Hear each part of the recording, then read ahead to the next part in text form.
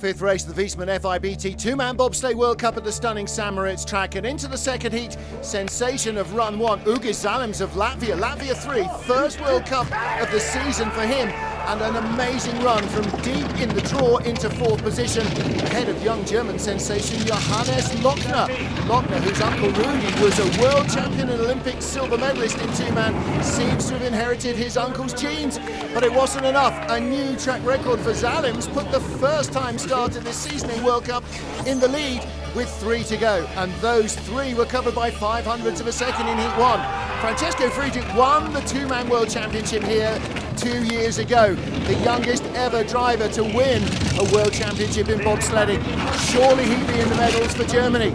Strong second run, but the speed drifted away at the line. He was behind, and Zalims was in the medal for the first time in his career. 2 sleds to go, both already two-man race winners. Hefti on a tear after winning the last 2 races in Altenburg and Koenigsee. Home ice for the Swiss driver. He was in fine form after Christmas, won the Swiss Championships in a canter on this track in the first week of January. Ahead of Ugis Zalims into the finish area, and suddenly the time had gone. Tied for the lead with 1 sled to go. Would it be silver for Hefti or gold?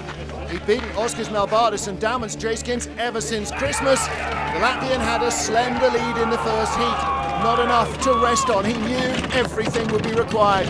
A huge start saw him take the lead away from Hefti. Then he led all the way to the finish line, adding time till the final couple of corners, winning by 1700ths.